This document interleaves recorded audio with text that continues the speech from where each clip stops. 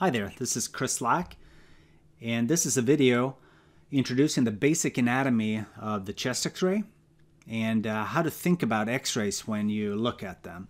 So what I've done here is taken a relatively normal chest x-ray and a slice of a CT scan through the same patient.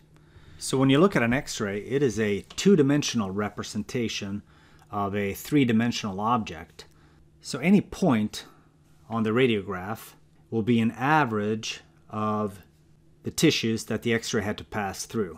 So you can pick any point along the x-ray, and as you go from front to back, the density or the brightness of that pixel is determined by all the structures that the x-ray has to pass through.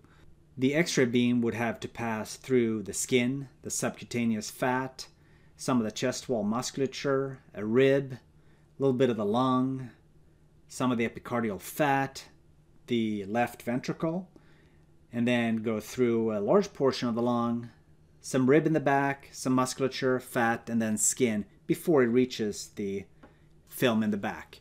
Now that is if you shoot the patient from the front to the back, and that's called an AP exam.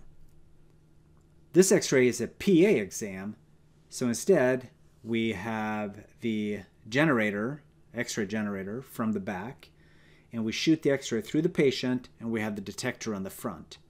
And what this does, it allows the heart to be close to the detector, and so the heart does not appear as big and doesn't cover as much of the lung, and it makes it easier to see the lung. So what we're going to do is we're going to look at a PA and a lateral of the chest and pick out some basic structures. We'll start with the bones. So first of all, we have usually 12 ribs on each side. And for example, here is the first rib. And you can see it starts more horizontally in the back and then curves inferiorly and medially, as opposed to the fifth rib, which is going to be longer and more horizontal and then curving further down. So obviously the first rib is much shorter. Next is the clavicle, extending medially from the sternoclavicular joint all the way laterally to the scapula at the acromioclavicular joint. Next is the scapula itself, which we can see on both sides. We can also see the scapula on the lateral view here, almost perfectly overlapping with each other.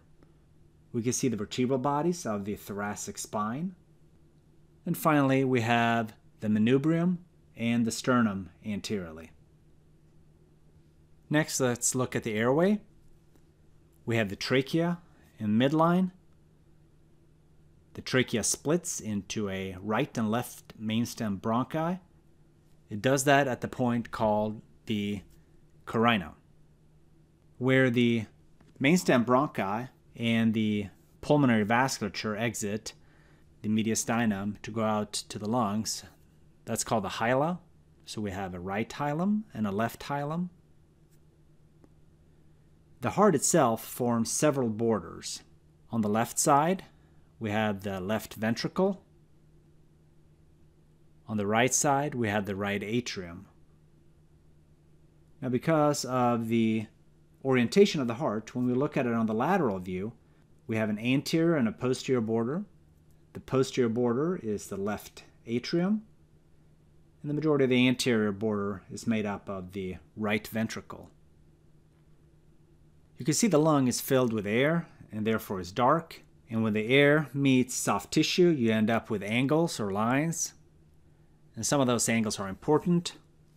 For example, we have the costophrenic angles on both sides, and this is where the diaphragm meets the chest wall and ribs. And then medially, we have the cardiophrenic angles.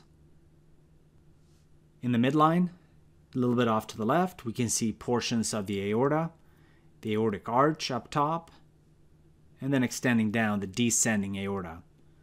And notice how we see the left border much better than the right border.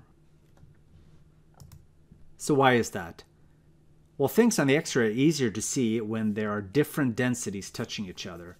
So here, On the CT scan, you can see that the aorta has an outline on the left side with the lung, while on the right side it contacts the mediastinal fat. And therefore you don't see the right border very well, but the left border is easily appreciated. So that is a quick overview of some of the basic anatomy of the PA and lateral chest X-ray. And we'll use this anatomy and localize it on the chest CT during the lab.